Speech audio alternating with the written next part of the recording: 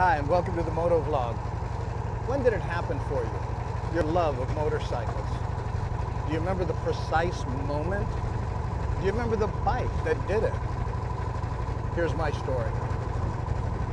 When I was in about 5th grade, my dad, who was a welder, got into this thing where he would build, I wouldn't even call them go-karts, I called them contraptions. He would take motors and weld up a frame and put any kind of wheels he could find on the thing, and guess who was his test pilot? Well, this went on for a couple years until he got into this thing of putting motorcycle engines into his contraptions. I'll never forget, he brought home I think it was 250cc motorcycle, no front end, all busted up, obviously a wreck, and he put it in a go-kart. And, you know, it had gears and a clutch and all kinds of cool stuff. And he takes me out to this big parking lot, puts me in this and goes, okay, here's how you shift. Starts this thing and launches me.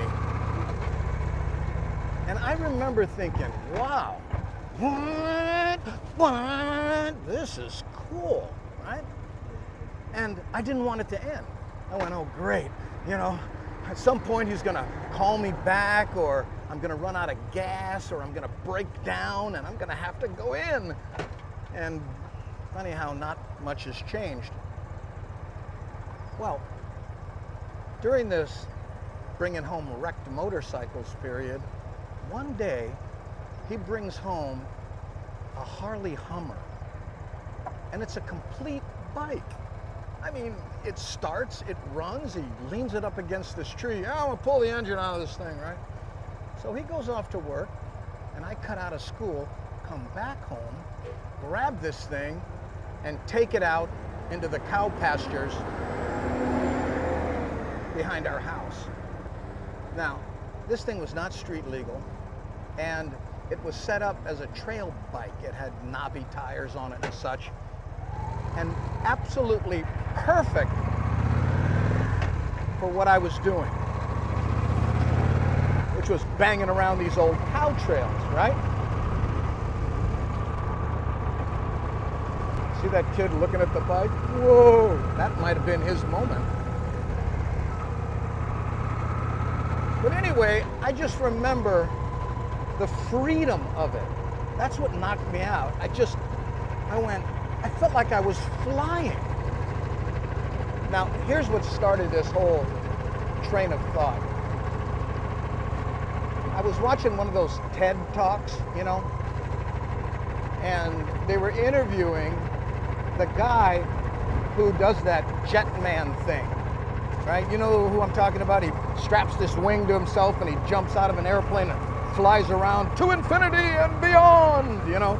And the question that got me was, they said to him, okay, you've been a commercial pilot, you've been a jet fighter pilot, you've flown everything under the sun. What made you want to strap a wing to your back? And he said, well, you know, with all those other kinds of planes, you're still surrounded by metal. You still don't get the true feeling of flight. I wanted to be free, be in the wind. What does that sound like? And I was thrown back to the first time I rode through those cow pastures.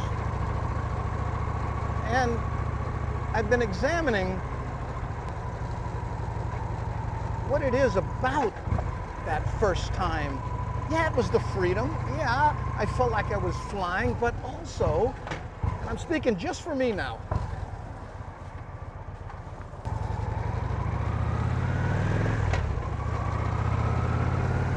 it was the danger of it. It felt dangerous. On 4 wheels, and I've done this a lot, screaming around parking lots, it just didn't have that, whoa, I might blow it any moment, right? And that's part of what I like about motorcycles. That's why when anyone says to me, isn't it dangerous? My answer is always, yeah. That's what I like about it. And all the things that are really fun are kind of dangerous. Admit it, right?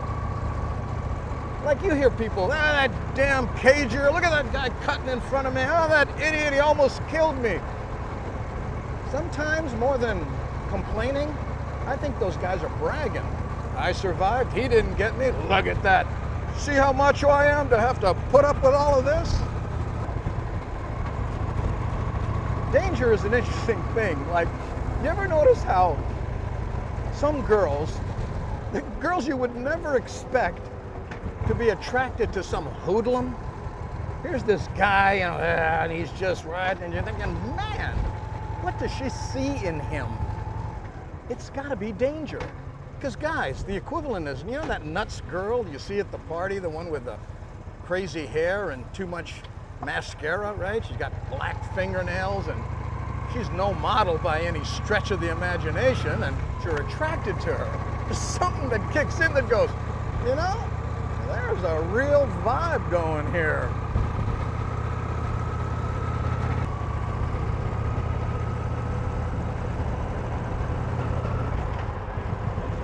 My dad was physically and mentally abusive. He was basically an alcoholic, and life at the house was hell. I left at a very early age, and as an adult came back and asked my mother one time, why did you leave this guy? Why did you hang out for all these years?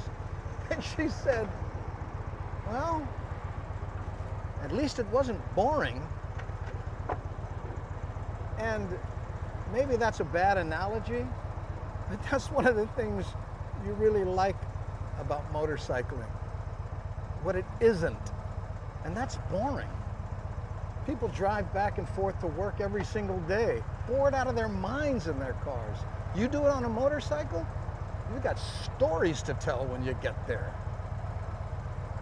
I mean, who wants a perfect world, you know? You've heard that story, right? Where the guy dies and then he ends up in this beautiful setting, clouds and perfect sunsets, and he's going, oh man, I'm dead. So he goes to play a game of golf, hole in one, every single time he hits the ball. Goes to play some chess, can't lose. He's like Bobby Fischer. Everything he tries turns out absolutely perfect. And he turns to someone and says, you know, I never thought heaven would be like this. And the guy says, heaven? What are you kidding? This is hell.